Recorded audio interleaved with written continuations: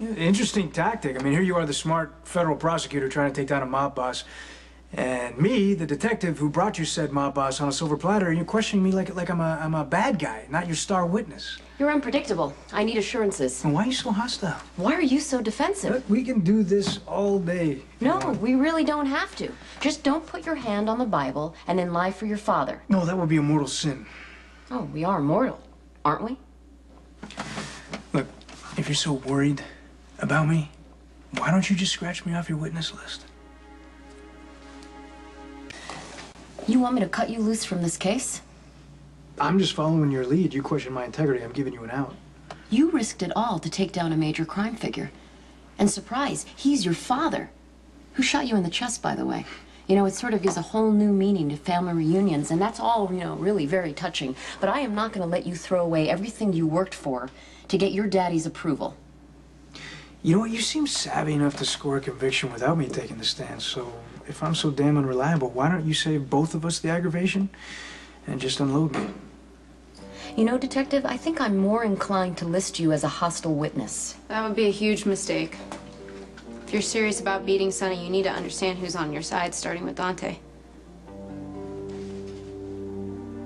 Lulu, stay out of this. If the federal prosecutor wants to treat me as a hostile witness... No, hold on. It looks like Miss Spencer wants to come to your defense. No, Dante doesn't need me to defend him. Look, I can tell you have a very high opinion of yourself, Ms. Federal Prosecutor, but you're flying blind. You don't know these people like I do. Every single one of them has an agenda. They either want to bury Sonny or protect him, and Dante's the only one who's going to tell you the truth. Well, what about you? What's your agenda? I just want justice. I want the truth to come out, and I want the jury to come up with a verdict. Bravo. Very, very moving. I think I can find a way to put you on the stand, and everyone can have their 15 minutes. But I imagine it's going to take a little bit longer for you, Detective, to testify. Please don't disappoint me.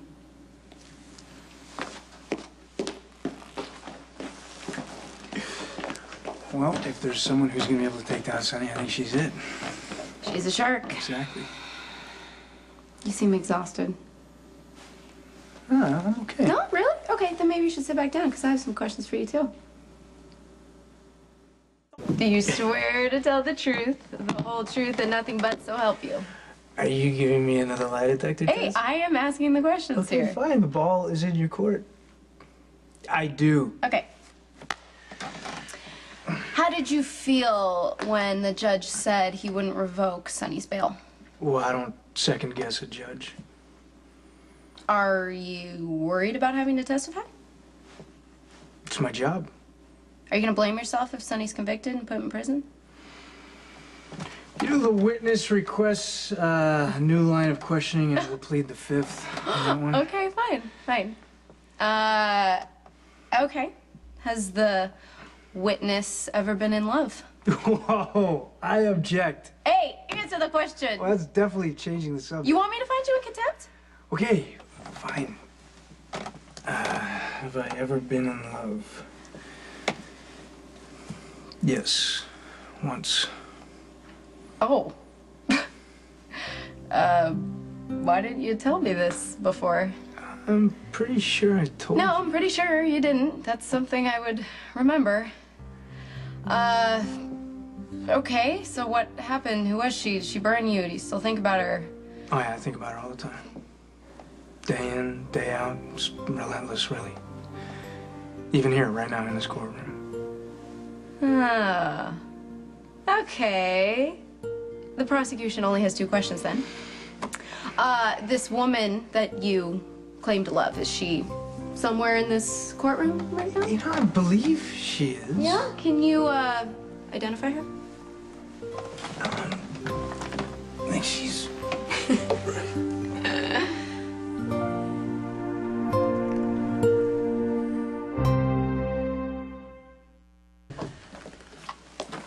You shouldn't have had to walk up all those stairs. I'm okay. Well, can I get you something? Maybe some juice, or I could see if Mike has some soup that I could heat up or something. What's up?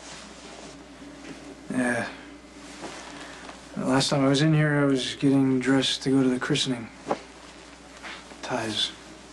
That was the only thing I had to worry about. Now I have, father and a bullet hole in my chest. It's a lot to deal with. You don't have to pretend that you're not on overload. Sonny's on trial to be put away forever. My mother, I mean, I don't even know what to make of her. I mean, I've known her my whole life, but it's like she's a stranger to me. The last thing I want you to feel is smothered. So you just gotta promise me that if it gets to be too much, you will tell me and you'll let me help you.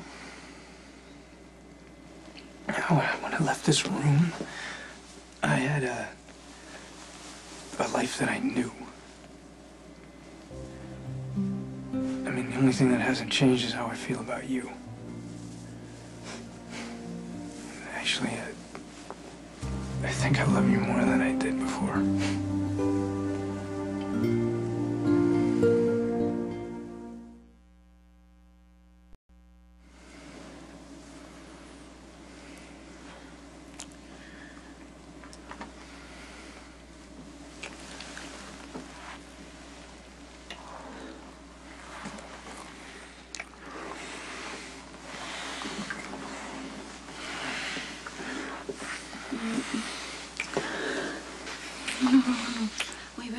Wait. What? I think we've waited long enough. I know the doctors just released you, though, and they warned you about overdoing it. Oh, Lulu, you are kidding me. I'm trying to keep you alive.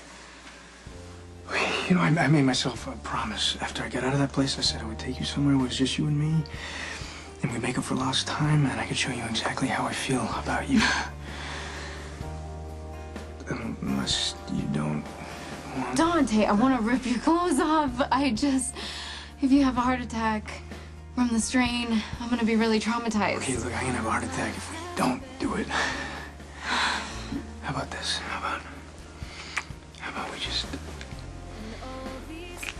take it really slow. And really easy. I like that. You know?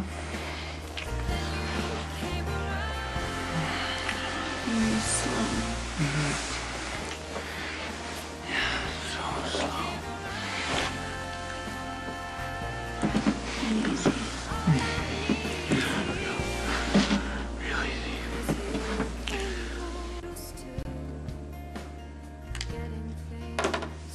easy.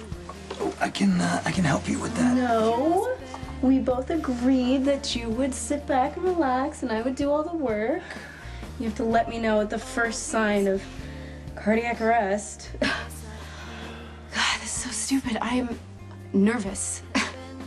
I mean, it's like a good kind of nervous, but still, it's just... I don't know, maybe it's because it's more than just sex to me. It's the first time we're getting together and I can finally show you how I feel. And I'm not the same. Loving you has changed me too.